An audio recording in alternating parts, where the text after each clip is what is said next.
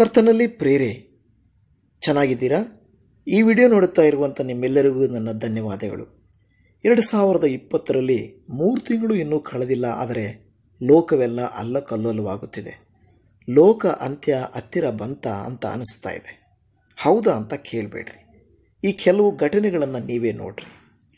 ಜನವರಿ 1ನೇ ತಾರೀಕು 2020 ಇಂಡೋನೇಷ್ಯಾ ದೇಶ ರಾಜಧಾನಿ ಜಕಾರ್ತದಲ್ಲಿ ಹೊಸ ವರ್ಷ ಬೆಳಗಿನ ಜಾವದಲ್ಲಿಯೇ 400 ಮಿಲಿಮೀಟರ್ನಷ್ಟು ಅಂದರೆ 15 ಇಂಚು ಅಷ್ಟು ನೀರು, 2 ನದಿಗಳು ಸಿಲಿವಂಗ್ ಮತ್ತು ಸಿಸೈಡೆನೆ ಎಂಬ ನದಿಗಳು ತುಂಬಿ ಹರಿದು 60,000 ಜನ ಜೀವಿತಗಳು ಅಸ್ತವ್ಯಸ್ತವಾಗೋದು. ಇದು ಸ್ವಲ್ಪ ಕಡಿಮೆ ಆಯಿತು ಅನ್ನೋಷ್ಟರಲ್ಲಿ ಫಿಲಿಪೈನ್ಸ್ ದೇಶದಲ್ಲಿ ಒಂದು ಜ್ವಾಲಾಮುಖಿ, ಅದರಿಂದ ಅನೇಕರ ಜೀವಿತಗಳು ಅಸ್ತವ್ಯಸ್ತವಾಗುವಷ್ಟರಲ್ಲಿ ಅಲ್ಲಿಯೇ ಇನ್ನೊಂದು ಗ್ಯಾಸ್ ಎಕ್ಸ್ಪ್ಲೋಷನ್ ಆಗಿ ಅನೇಕ ರೀತಿಯಾದಂಥ ಬೂದಿ ತುಂಬಿದಂಥ ಪರಿಸ್ಥಿತಿ ಆ ದೇಶದಲ್ಲಿ ಉದ್ಭವವಾಯಿತು. ನಂತರ 12ನೇ ತಾರೀಕು ಜನವರಿಯಲ್ಲಿ ನಾವು ನೋಡ್ತೇವೆ, ಒಂದು ಜ್ವಾಲಾಮುಖಿಯು ಅಲ್ಲಿ ಏರ್ಪಡಿತು. ಅದು 55,000 ಅಡಿಗಳಷ್ಟು ಅಂದರೆ ಸುಮಾರು 16 ಇಲ್ಲ 17 ಕಿಲೋಮೀಟರ್ ದೂರದಷ್ಟು ಬೂದಿಯನ್ನು ಅದು ಹರಡಿ ಅನೇಕರ ಜೀವಿತಗಳಲ್ಲಿ ಒಂದು ಭಯದ ವಾತಾವರಣವನ್ನು ಅದು ಏರ್ಪಡಿಸಿತು. ಇಂತಹ ಜ್ವಾಲಾಮುಖಿಗಳು ನ್ಯೂಜಿಲ್ಯಾಂಡ್ ಮತ್ತು ಅಲಾಸ್ಕಾದಲ್ಲಿಯೂ ಸಹ ಆಯಿತು. ಈ ರೀತಿ ನಡೀತಾ ಇದ್ದಾಗ ಭೂಕಂಪನಗಳು 28ನೇ ತಾರೀಕು ಜನವರಿ 2020ರಲ್ಲಿ ಜಮೈಕಾದಲ್ಲಿ 7.7 ತೀವ್ರತೆಯ ಪ್ರಬಲ ಭೂಕಂಪ ಆಯಿತು. ಎಷ್ಟು ವೇಗವಾಗಿತ್ತು ಅಂತ ಹೇಳಿದರೆ 80ರಿಂದ 83 ಮೈಲಿನಷ್ಟು ವೇಗ. ಎಲ್ಲ ಕಟ್ಟಡಗಳು ನಿರ್ನಾಮವಾಗಿಬಿಡ್ತು. ವಾಸ ಮಾಡಲಿಕ್ಕೆ ಯೋಗ್ಯವಲ್ಲದ, ಜೀವಿಸಲಿಕ್ಕೆ ಇರಲಿಕ್ಕೂ ಸಾಧ್ಯವಲ್ಲದಂಥ ಕಟ್ಟಡಗಳು ಪುಡಿ ಪುಡಿ ಆಗೋಗಿ ಅಲ್ಲಿ ಎಲ್ಲ ಶಾಲಾ ಕಾಲೇಜುಗಳು ಮುಚ್ಚಲ್ಪಡ್ತು. ವ್ಯಾಪಾರ ಇಲ್ಲ, ಸರಿಯಾದ ಜನಜೀವನ ಇಲ್ಲ, ಜೀವಿತಗಳು ಯಾಕಪ್ಪ ಅನ್ನುವಂಥ ಒಂದು ಪರಿಸ್ಥಿತಿಗೆ ಅಲ್ಲಿ ಬಂದುಬಿಡ್ತು.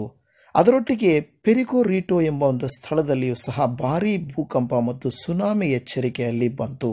ಅದು ಸಹ 7.6 ತೀವ್ರತೆಯಲ್ಲಿ ಇತ್ತು. ನೀರಿಲ್ಲ, ಊಟ ಇಲ್ಲ, ತಿನ್ನಲಿಕ್ಕೆ ಜೀವಿಸಲಿಕ್ಕೆ ಸರಿಯಾದಂಥ ಒಂದು ಜೀವಿತ ಇಲ್ಲ ಅನ್ನುವಂಥ ಪರಿಸ್ಥಿತಿ ಅದಾಯಿತು. ಇವೆಲ್ಲವೂ ಹೀಗೆ ನಡೀತಾ ಇರುವಾಗ ಪ್ರಪಂಚವನ್ನೇ ಅಲ್ಲಕಲ್ಲೋಲ ಮಾಡಿದಂಥ ಇನ್ನೊಂದು ಕಾಡ್ಗಿಚ್ಚು ಆಸ್ಟ್ರೇಲಿಯಾದಲ್ಲಿ 2020ರಲ್ಲಿ ನಡೆಯಿತು. ಅದು ಕಾಡ್ಗಿಚ್ಚು ಎಷ್ಟರ ಮಟ್ಟಿಗೆ ಎಷ್ಟು ತೀವ್ರತೆ ಇತ್ತು ಅಂತ ಹೇಳುವಾಗ ಅನೇಕ ಕೋಟಿ ಪ್ರಾಣಿ ಪಕ್ಷಿಗಳ ಜೀವಿತಗಳನ್ನು ಅದು ಬಲಿ ತೆಗೆದುಕೊಂಡ್ಬಿಡ್ತು. ಅದನ್ನು ಆರಿಸಲಿಕ್ಕೂ ಆಗದ, ಕುಟುಂಬಗಳನ್ನು ರಕ್ಷಿಸಿಕೊಳ್ಳಲಿಕ್ಕೂ ಆಗದಂಥ ಪರಿಸ್ಥಿತಿ. ಪ್ರಾಣಿ ಪಕ್ಷಿಗಳನ್ನು ನೋಡುವಾಗ ಪ್ರಾಣಿಗಳ ಸ್ಥಿತಿಗೆ ನಮ್ಮ ಹೃದಯವೇ ಭಾರವಾಗುತ್ತದೆ. ಬೆಂಕಿಯಲ್ಲಿ ಸುಟ್ಟು ಹೋಗ್ತಾ ಇರೋದು ನೋಡುವಾಗ, ಆ ಬೆಂಕಿಯನ್ನು ಆವರಿಸಿಕೊಂಡಿರೋದು ನೋಡುವಾಗ ಆ ಒಂದು ದೇಶದಲ್ಲಿ ಬಿಸಿ ಹೆಚ್ಚಾಯಿತು. ವ್ಯಾಪಾರವೆಲ್ಲವೂ ಸಹ ಕಡಿಮೆ ಆಗೋಯಿತು. ಜೀವಿತಗಳ ಎಲ್ಲರೂ ತಮ್ಮ ತಲೆ ಮೇಲೆ ಕೈ ಇಟ್ಟು ಕೂತ್ಕೊಳ್ಳುವಂಥ ಪರಿಸ್ಥಿತಿಯನ್ನು ಅದು ಮಾಡಿತು. ಸುಮಾರು 3 ತಿಂಗಳ ಕಾಲ ಇತ್ತು. ಇದರ ನಡುವೆ ಯುದ್ಧದ ವಾತಾವರಣ ಬೇರೆ ಪ್ರಾರಂಭ ಆಯಿತು. 2020ರಲ್ಲಿ ಇರಾನ್ ಮತ್ತು ಅಮೇರಿಕ ದೇಶಗಳು ಇನ್ನೇನು 3ನೇ ಮಹಾಯುದ್ಧ ಪ್ರಾರಂಭಿಸಿಬಿಡ್ತವೇನೋ ಅನ್ನುವಂಥ ಮಾತುಗಳು ಕೇಳಿ ಬಂದಿದ್ದವು ಪ್ರಿಯರೇ. ಹೌದು, ಅಮೇರಿಕ ಮತ್ತು ಇರಾನ್ ಮಧ್ಯೆ ಅಂತಹ ಒಂದು ದೊಡ್ಡ ಒಂದು ಜಗಳ ಪ್ರಾರಂಭವಾದಂಥದ್ದನ್ನು ನಾವು ನೋಡುವಂಥವರಾಗಿದ್ದೇವೆ. ಇದೆಲ್ಲ ಏನು ತೋರಿಸುತ್ತೆ, ಏನು ಅನಿಸುತ್ತೆ ನಮಗೆಲ್ಲ ಅನ್ನುವಷ್ಟರಲ್ಲಿ ನಮಗೆ ಕೊರೋನಾ ಅಂಟು ರೋಗ 2020ರಲ್ಲಿ 3ನೇ ತಿಂಗಳಿನಲ್ಲಿ ನಮಗೆ ಬಂದಿದೆ.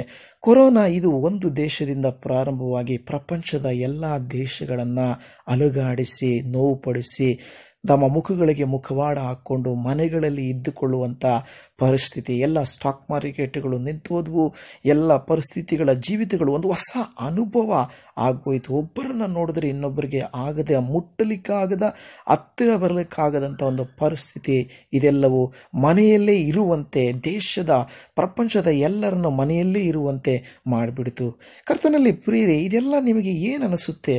ಒಂದು ಪ್ರಶ್ನೆ ನಿಮ್ಮ ಮನಸ್ಸಿನಲ್ಲಿ ಬಂದಿರಬಹುದು. ಇದೆಲ್ಲ ಯಾಕೆ ನಡೀತಾ ನಡೀತಾ ಇದೆ ಅಂತ. ಇದೇನು ಸುಳ್ಳು ಹೇಳಿಲ್ಲ, ಇದೆಲ್ಲ ನ್ಯೂಸ್ನಲ್ಲಿ ನಾನು ತೋರಿಸಿದ್ದೆ.